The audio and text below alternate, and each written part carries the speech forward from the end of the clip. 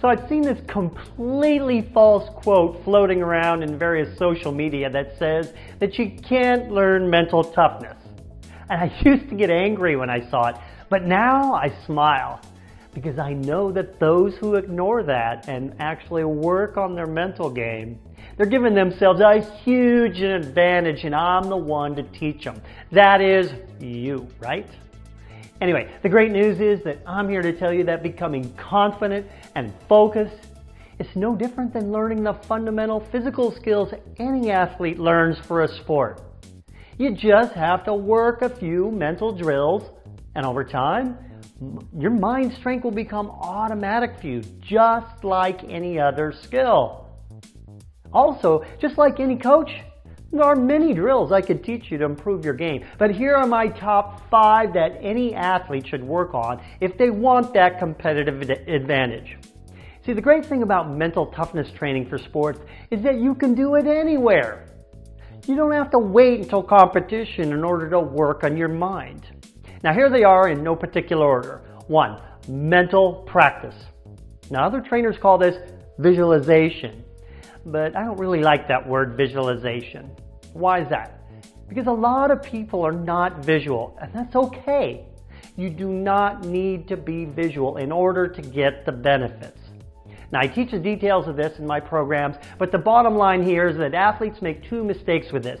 They don't do it enough, and they are too vague in general with what they want to achieve. Get more detailed and specific in your mental practice. Second tool, get present. Now this is also very underrated as a skill, but can easily be improved upon. Here's what you do. Multiple times a day, take your attention to what your 5 senses are taking in to get into the present moment. Why? Why do you want to do this present moment stuff? Because fear cannot exist in the present moment unless you are faced with some physical danger right here, right now. Fear is our biggest enemy in sports. Mental tool number 3, use a mantra. Create a sentence or a few words or even maybe just one word that you repeat often to yourself multiple times a day. And it's something that means something to you about your ability to compete at your best or your confidence. For example, I never give up, or I work harder than anyone else. Say this to yourself dozens of times a day until you believe it wholeheartedly. Mental skill number 4, letting go. You know, undesirable things happen to us every day in our life. Make it a conscious practice to reduce the time between when those bad things happen and when we can move on. Now, I have specific tools and tactics to do that. But you want to make it a habit to verbally forgive yourself when you make mistakes that cause those undesirables. Sports are about who handles making mistakes the best. Build resiliency with this practice. That's really all you ever need to succeed at anything. Resiliency. Tool number 5.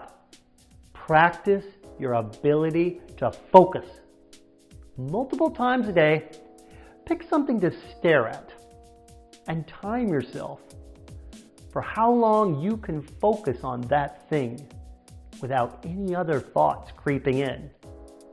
See, the ability to focus is like a muscle that gets stronger by using weight training. You get better and better by working on this as a daily habit. You know, most sports, you only need a very short time for intense focus, and you can strengthen this ability really easily with that simple drill I just gave you. There you have it. It's not so much about doing it right. I hear people ask me this all the time. You know, like you have to do with physical skill development. It's about having an intention and getting your reps in. Let's do this. I'm Craig Sigl, your mental toughness trainer, and you can learn mental toughness.